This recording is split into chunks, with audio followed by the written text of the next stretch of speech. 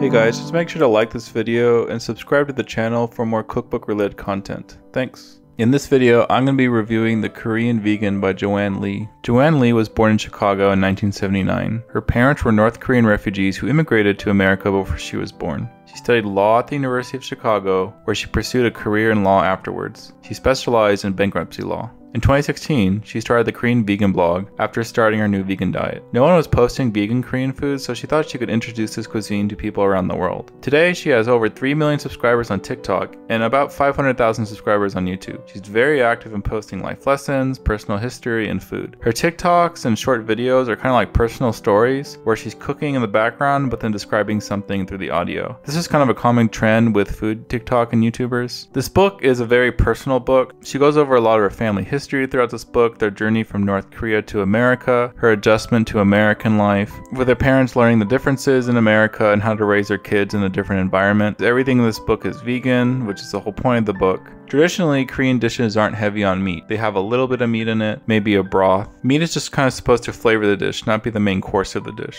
I know Korean barbecue is very famous for Korean food. That didn't really come until Korea became a wealthy country where they could afford meat. Did you know that actually South Korea imports the most meat from the United States? Estimated to be around $5 billion. That makes South Korea the biggest importer of US beef in all of Asia. So this book kind of takes the concept of modern Korean food, traditional Korean food, and makes it vegan. So it's a very interesting read. You'd be surprised that even though Korean food doesn't have as much meat, a lot of Korean dishes aren't vegan. I mean, even kimchi, which is just a fermented vegetable, has usually some shrimp in it or could have an oyster in it. I would imagine it's very hard for Joanne to become a vegan Korean. In the beginning of the book, it goes over Korean ingredients. There's stuff like how to pick a quality soy sauce, what flavors each ingredient brings to the dish. This is helpful because sometimes you'll need a vegan substitute for a meat portion, so this is a good way to kind of learn on what to use. Each recipe is really simple and well laid out, and there's a little excerpt at the top of the recipe, which is kind of like a personal story, which I really like that touch. You really get to know Joanne throughout this book. It's very creative on the Korean substitutes, like there's a fishy sauce, which is kind of like a boiled mushroom soup. This is probably really good to bring an umami flavor. This book is vegan, but then very rooted around traditional Korean food. Like the barley tea recipe actually uses barley instead of just maybe telling you to go buy a packet of barley tea. There's a lot of different sections in this book, from stews to main courses. There's sections on Korean banchan, which are sides, traditional soups, more modern Korean foods like burgers and Korean street toast. There's a bread section, which is a mix of Western and Korean breads.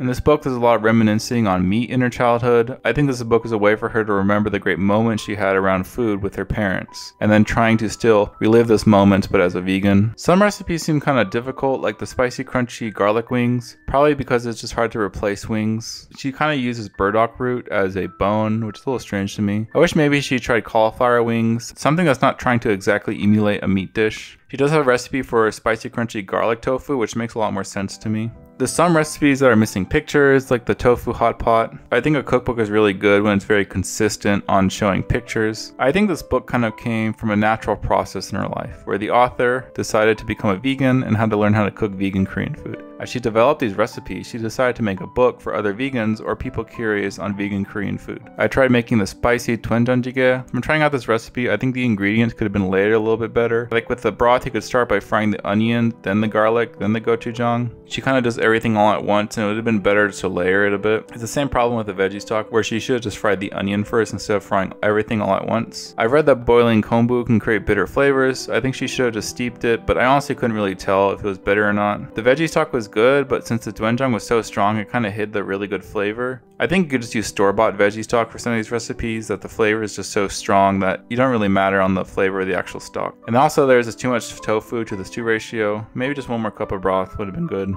I also wish there was more than one kind of barbecue sauce, like a thinner one. With this barbecue sauce, I made the mushroom bulgogi, which I thought was pretty good and pretty tasty. It wasn't as filling as regular bulgogi, but of course there's no meat. I still thought it was a good alternative. In one of the interviews I was watching, she says that she became vegan because her husband decided to go vegan, and then she decided to be supportive of her husband. But in the book, it's a more dramatic moment where her dad is diagnosed with pancreatic cancer, and after learning there was a rise with pancreatic cancer in East Asian men due to a higher quantity of red meat in their diet, she decided to go vegan. I don't know why she added that in the cookbook. I wish she was just a little more truthful instead of trying to make it really overdramatic. I'm just disappointed that I found out that the reason she became vegan was because of her husband. In the book, it's a really important moment when she realizes her dad has pancreatic cancer that she decides not to eat meat anymore. Maybe it was a smaller reason and not the main reason to become vegan, but it makes me think that other parts of the book could have been over dramatized. I'm not really upset about it too much, but it's just something I kind of was shocked about when I found out. Overall, I really enjoyed this book. It taught me a way on how to eat less meat throughout my weekday. I've always wanted to try incorporating less meat in my dishes, and this is a really easy and straightforward way on how to do it. I really love Korean food, so this was very approachable to me. I wouldn't say this book is perfect. You're not going to learn advanced techniques from it. I would even say it's essential if you're not vegan, but you can have a lot of fun with this book. You can learn a lot about veganism and how to eat a food that you might be familiar with, but without any meat products. You also get to learn a lot about Joanne's journey through America, her family's Koreanism, and just a lot of great things you learn through Joanne and her background. I'm giving this book a 7 out of 10.